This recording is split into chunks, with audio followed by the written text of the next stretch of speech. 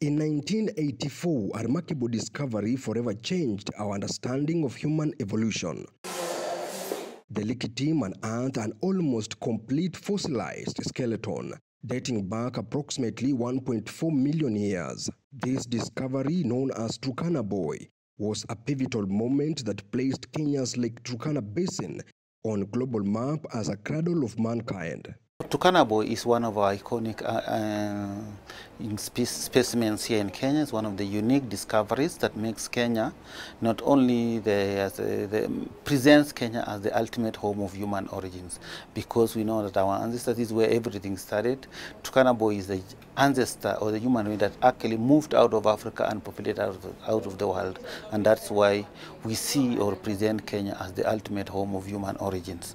So therefore, with that in mind, we've seen that over time there's been different biological, physical, and cultural changes that have happened through time. Biological in terms of our brains, our morphology, how we walk, how we do our teeth. There are different kind of biological changes happening in our body. Two, we also have different kind of cultural changes that happen. Technology, for example, when Turkana Boy was there, we were using what we call hand axes, very small rudimentary tools, but that has changed now. Technology is having now, we have smartphones, computers. That is something that was not there in the past. Since then, the National Museums of Kenya has become the custodian of the country's rich and diverse heritage. Within its walls lies the stories of our past, present, and the legacy we leave for future generations. However, the increasing frequency of extreme weather events due to climate change poses an unprecedented threat to our cultural treasures. Climate change has become a paramount concern in the global management and conservation of cultural heritage, and Kenya is not exempted from these challenges. To address these challenges, the inaugural Joint International Scientific Conference, organized by the National Museums of Kenya in collaboration with the Association of Kenya Entomologists, is set to foster cross-disciplinary collaboration, advance professional development, facilitate policy dialogue, and engage communities in conservation efforts. The main functions of the Directorate is mainly to undertake research, to spearhead research, conservation, preservation of biological aspect. We have cultural and prehistoric flora and fauna.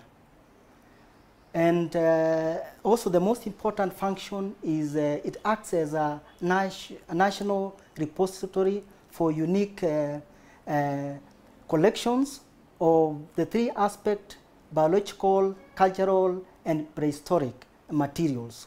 We also do research so that we help to inform issues touching on climate change, especially on matters, mitigation, and adaptation. How do we do that? Through our prehistoric research, where we collect like pollens, which have been accumulated over time in wetlands. We are able to tell or know the climate for many years back in the past, like more than 500 or even 1 million years ago. So museum is very strong in helping to inform on climate change, mitigation and adaptation. Many insects can be categorized as beneficial and what we call economic importance, in that they demand an attention in terms of management. Initially, we used to talk about control, but in the current trends, we talk about management. Managing in the sense that these insects, as much as they are harmful, they're not going anywhere. We have to live with them in a way that they don't cause any damage to the crops. And if there's then damage caused, then the damage should be kept under the economic injury level, below the economic injury level. So most of the insects have kind of also evolved from being beneficial to harmful due to what we call the farmer practices. Farmers have been involved in practices that have been harmful to the beneficial insect that now have turned them to be harmful. By this I mean, I'll give examples. in a natural world, in nature, the populations are able to control themselves. However, when a farmer goes in with a knapsack to spray pesticides on a field, on a crop, the chemical does not specify which one to kill, which one to spare. So this has seen the reduction of the beneficial insect and the upsurge of the harmful insects. So that means farmers have to spend more resources, have to spend more money controlling now the pests in their farms. And the reason why we are focusing on butterflies is that they play a key role in the environment as pollinators. They've been recorded to pollinate various crops, including cotton, and as well as some of the mangrove species. And this is very important because without pollination, then the plants cannot regenerate. Without pollinators, then we cannot ensure food security. Among the butterflies, we also have other roles that they play in the ecosystem. They form part of the food chain. They are eaten by other creatures like the lizards and also other invertebrates like the spiders. So they help in sustaining the environment and biodiversity in general. We also have the moths, and especially the hawk moths that are very key in pollination. And some of our fruit trees like the pawpaws are pollinated by hawk moths. And the most interesting part is that most of these hawk moths do their work in the evening, in the night, and very early in the morning. And it's very sad when people say that, oh, don't spray your crops during the day because the bees are at work. Spray in the evening. They've not known that we also have pollinators, especially the moths, that do their work at that time when they target to pollinate. In the sense that this information is used for environmental protection and conservation of our biological capital, which is our biological diversity. For example, we have at the coast next to Arabuko Sokoke Forest, the Kipepeo project. Here the communities rear butterflies or farm butterflies. They sell the pupal stages and they get income. Mostly we are concerned about the conservation and management of wetlands, but that does not mean we restrict people on their use, but we promote wise use. We realize that Kenya is a signatory to the Ramsar Convention, where it is obliged to take care of the wetlands, promote wise use, and since it appended to that convention, we have 6 Ramsar sites in Kenya. Most of them are in the Rift Valley lakes, and we have the 6th one, the Tana Delta, and that makes us answerable to the international community as far as wetlands conservation is concerned. But I would like to state that the Ramsar Convention, the Ramsar sites, they are already overcrowded by the many other conventions that take care of them, because some of them are heritage sites, like the ones in the Rift Valley. Some double up also as in Convention of Migratory Species. You can see the interrelation between the ecosystem, the effect of any change, and most of those changes are driven by man-made. If you come closer home, you think of Nairobi River, you see what we are seeing. And mostly it's because maybe people have overlooked the need to plan, the need to own the process of environmental conservation. Because if I were to think about, let's say, Nairobi River, if all this business community, the CBD, and I think they should hear, if they adopted the frontage and take care of it, and also take care of what they discharge in the river system, I mean, we would make steps towards its conservation. Many efforts have been there, back and forth, but I think the results are questionable, you know. And when we think about the communities, like when you think of the source, like the Gong Hills, the Krarapong, and it's the source of Bagadi River. If you go up there and let the community know that we need this source, I'm sure they will do the trees around the source. They will not farm so close to the the river, the springs bank. So in whole, that's what I'm saying, that if we let people know the need to do something, rather than take a kiboko and tell them this is the way. People had a culture of what to do when. I want to pick about like the pastoral communities, who are mostly, about 70% of the Kenya is Asal. And those people, they knew, like let's say the Maasai, they know when to graze where. That's a way of conserving. Because during the rainy season, they kept away from the wetlands, because they know the wetlands are the refuge for the dry season. You see, that is the indigenous knowledge. They knew which tree not to cut, especially among the Kikuyu, the fig tree, you know. So, and they had the importance of wetlands were tagged to a story, you know, and that kept that wetland on it's being safeguarded by the continuity of that story. Like among the Luya and in their rites of passage, there are wetlands where the Inshits go to bathe, you know, that will make them conserve. So I would want to say that traditionally each community had a way of conserving, you know, and that is why even when we go out in the field to do research, you do not overlook the local communities. They are the ones who will guide you and tell you this used to be like this and it's no longer that, and what did they used to do. The rising sea levels, the rising water temperatures all have a very negative impacts to the fish species, meaning that the fishes will change the ecological niches where they live.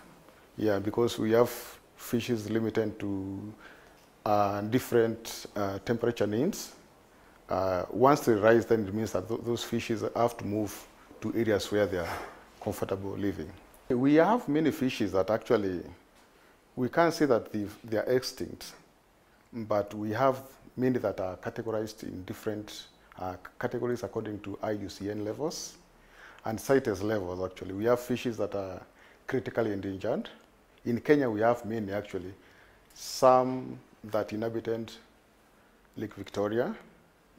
One of them is Labeo victorianus. Actually, some of these were wiped out because of the introduction of the Nile perch.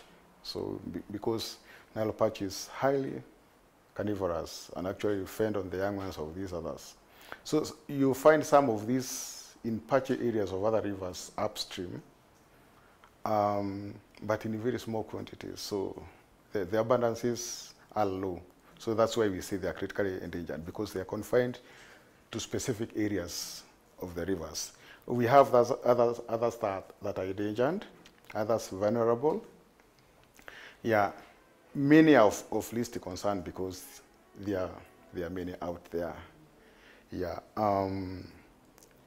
some of the very important collections that we have in ichthyology, such like the coelacanth. The coelacanth has only one specimen in Kenya, actually, caught in 2001 off Malindi. It was caught as a bycatch. Bycatch means it was not intended, it was not targeted. So it came out together with the other catches from the trawlers. So when this fish was caught, actually it looked very unique even to the fishermen. And they thought to keep it. Actually, in most cases, bycatches are thrown back into the waters. But for this particular one, because of its uniqueness, they retained it. And they handed it over to fisheries offices in Malindi. And actually, like 6 months later, the Mombasa Agricultural Show was on, and they decided to exhibit it. So by then, President Moi was our president in 2001, and he came across it actually during his tours of the show, and he thought that that was something very unique. So he ordered for that specimen to be preserved by the museum as a national heritage. So that's how it ended up here. So we only have one specimen in Kenya of the coelacanth. And important to note is that the coelacanth was actually extinct 400 million years ago. But was rediscovered again in South Africa at the museums, in the department, we are doing botanical research, various aspects of botanical science, and one of the areas that we are looking at is issues of climate change and more so on invasive species. So over the years, we have conducted field investigations in various parts of the country and outside and across Africa, looking at the invasive species, the impact of invasive species, how they come to be, and what damage or what extent they have affected the general biodiversity. So one of the places that we have looked at these invasive species is north central Kenya up in Laikipia, where we have one of the invasive species, Opundia ficus indica, which has literally taken over the savannas in terms of the fodder and the rangelands. And we have also worked down at Kilifi in Kenya's coast. We have looked at invasives such as Randana camara, Cinder ovata, among others. And of course, we have worked on the water hyacinth, a very common known invasive in freshwaters. For example, Lake Victoria and Lake Naivasha, among other freshwater bodies, which is also problematic. And we have also had a look, we know also, of course, about the famous madenge, very common in Central Rift Valley, Baringo County, as well as North Coast up to North, which is also very problematic. So in general, we are witnessing more and more invasion by these plants, we refer to as invasive species, from the word invading. So that means they get to places they're not supposed to be. One of the striking characters, or they are very characteristic in that they are very adaptive, they are resilient, and they are very competitive. And that's why they age out the native species or those plants originally growing in their habitats. And they have the capacity to colonize. So one of the things we have found in our work is that the species diversity gets reduced where they grow because they take over and colonize. Now, most of these invasives actually, they may have a little use, but most of them are not useful in any way in terms of biodiversity, and they have affected even livelihoods. For instance, you know about the madenge, that they will take most of the fodder area where, you know, herders, those who keep livestock would be, you know, taking care of livestock, and they will take all that, other than the damage also they do. And also invasives also, they have capacity to really destroy ecosystems and the quality of life, denying people ecosystem services. So recently we were doing some work in Kilifi County in restoration sites, and we were assessing the extent to which invasives have taken over. And in some places, we found that some invasives have taken 40% of the total cover of the land, which means no other plant species will grow there.